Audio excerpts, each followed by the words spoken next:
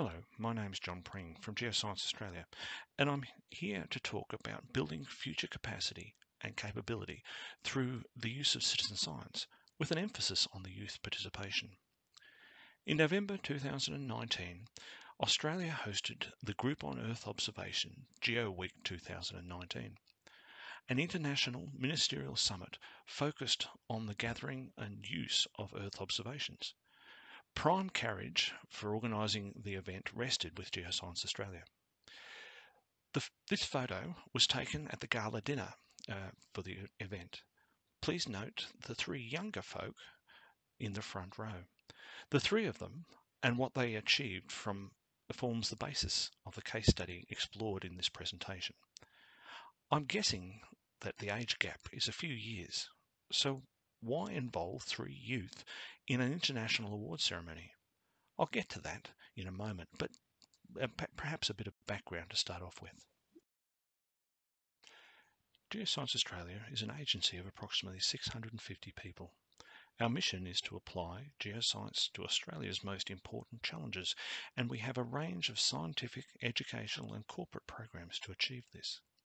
This includes mapping of flooding using satellite imagery via Digital Earth Australia, management of Australia's involvement in positioning infrastructure, including a network of ground stations. This network is currently 130 ground stations and will rise to 200. It will support better positioning from phones, but also autonomous vehicles, precision agriculture, emergency management, and in devices like smartphones, down to a plus or minus about 3 centimetres in mobile coverage areas. Monitoring and mapping of earthquakes, provision of advice on quakes and tsunami warnings. Working with states and territories around groundwater. Pictured here, we're looking at salinity. Mapping and other mapping related products across a wide range of topics. Pictured is iron ore deposits. Mapping and documenting of the geological timescales. Analysis of samples in support of research and industry. This is SHRIMP, stands for Sensitive High Resolution Iron Microprobe, basically using zircons for dating. Commonwealth curator of a number of collections, both physical, cores, cuttings, minerals, fossils, and electronic, including the Landsat archives. Bathymetry, including support and definition of maritime boundaries and the search for MH370. Collection and analysis of data in support of extractive industries in the form of pre-competitive data. Here is a seismic analysis. And education. Over 300 school groups came through in 2018. The old saying that something is greater than the sum of its parts certainly applies here. Citizen science can assist and augment more traditional science approaches. As part of this presentation, I'm going to concentrate more on the impact of citizen science involvement on the individuals and their wider community. As part of the youth engagement for Geo Week 2019, a national team-based citizen science competition was run through Scouts Australia. Scouts Australia is a youth-focused organisation of 56,000 youth, male and female, ages 5 to 26. With 15,600 adult supporters. Internationally, there are some 50 million members. The competition called for the capturing of ground cover observations that would support such activities as validation of satellite-based ground cover products. This map of Australia is an example and illustrates the extent of ground cover as at October 2019, just prior to the majority of the large bushfires in Australia that you may have heard about. The competition premise was using the NASA Globe Observer phone-based app and the associated teaming functionality. Participants were to make ground cover observations. Points were awarded based on distance from major towns and cities. The teams needed to be youth-led but could be supported by adults, e.g. parents and friends providing transport and taking observations tagged to a youth-based team. Via the in-app tutorial, participants were introduced to the formal observation process. That is, not just point and click. This easy-to-follow tutorial was well received by all participants.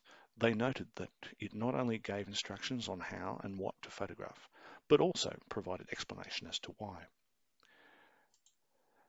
They were introduced to the idea of capturing basic environmental data and to classify what they were observing in a structured way, down to being able to provide an estimate of the ground cover visible.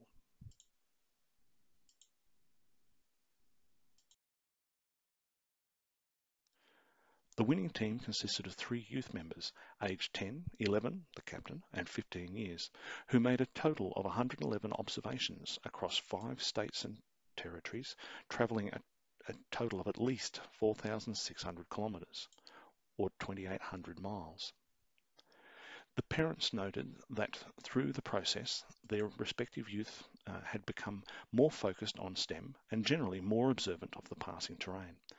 They apparently began noting the changes in the passing terrain and wanting to make observations based on documenting the differing environments.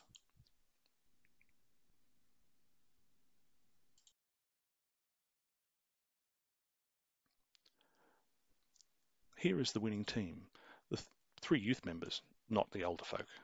In participating in the competition, the 3 also achieved extremely well in the international component of a parallel NASA Globe Observer competition, coming second in Asia-Oceania region.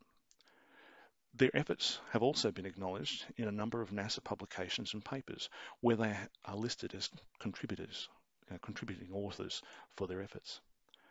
From the pure science perspective, the results of the competition provided a valuable data set across most states and territories, including some quite remote observations where few land-based images are available. As a side note, the importance of the data captured was emphasised to the Scouts by the other gala dinner guests from various countries going out of their way to congratulate the team on the night. Imagine, if you will, that you are a teenager or younger and you have heavyweights from places you have only dreamed about coming up and congratulating you and telling you about the value of the data you collected. Think it would have made an impact? It certainly did. A competition needs a prize. As part of the prize for first place, the team was flown to Canberra and presented with their award, along with the international awardees at the gala dinner. They then spent some days touring the GeoWeek displays and attending some of the science collections and institutions in Canberra, including Geoscience Australia, National Insect Collection, National Herbarium, and Questacon, Australia's interactive science centre, based on the Exploratorium in San Francisco. After they returned home, they were also able to access a number of scientists from NASA, Geoscience Australia, and CSIRO for virtual discussions with their scout group about the scientists' experience and their reasons for taking up their career. This access to the scientists was also extended to first, to second and third places.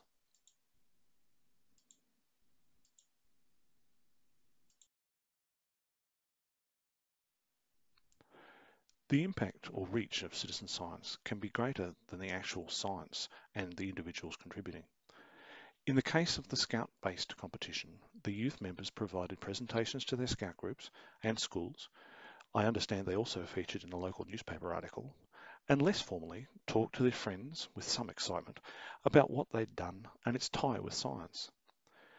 In a more structured sense, within the design of the competition, there were additional community engagement built in. This included advertising the competition at the association with known science agencies and the purpose that the data would be put to. And also, prizes included scientists from the likes of NASA and CSIRO, Geoscience Australia, being able to talk about their experiences and why they chose to take up a science career, not just to the winners of the winners, but their scout group as well. Studies indicate that involvement of the community in citizen science increases the science capital of the community and has a cumulative effect, leading to greater willingness to be involved in the sciences. This increase in science capital is also shown to increase the take-up of science-related learning and careers. Scouts Australia, through its state and territory-based branches, has established additional and ongoing citizen science and STEM-based activities. Please note the hard hats and masks from a recent Waterwatch citizen science activity. The area the group was working in had been subject to bushfires earlier in the year, and there was a risk of fire-affected trees dropping limbs. CitScout in the ACT was established in 2015 with an astronomy night. They knew they were onto a winner when the first night they planned for 300 people, 1,200 booked, and 2,000 participants showed up on the night. Over the last 5 years, CitScouts has delivered astronomy, chemistry, environment, engineering, health and fitness themed programs in collaboration with a range of partners, including universities and professional bodies, and with the support of a number of grants. The program within Scouts is intended to be fun and informative and deepen STEM engagement for young Australians. Geoscience Australia, in its various guises, has been the beneficiary of citizen science for over 100 years. This has included rocks and fossil samples collected by Sir Douglas Mawson during his Antarctic expeditions 1911-1914 through to more modern times. This has also included the transcription of scientific collections and journals through the Digivol platform, which participants, mostly older folk, have informed me has added to their scientific knowledge and geography. We have also tried to move with the times and are grateful to the 42,000 plus people who made use of the Earthquakes at GA tool to make a felt report. The longer-term investment, sometimes years, pays off in both tangible and non-tangible benefits. The use of citizen science allows the augmentation of the base science via things like greater numbers of samples and/or more geographic spread for a relatively small resource investment. Please note, I'm not saying no investment. It raises awareness. The increased awareness and exposure of the sciences has been shown to increase the take-up of STEM and STEM-related careers. Scientific literacy. An increase here means a community is better able to absorb and make sense of scientific information. Community engagement. The development of an aware, involved and enthusiastic citizen science community provides an additional means of promulgating the results of the science through an invested group. Thank you.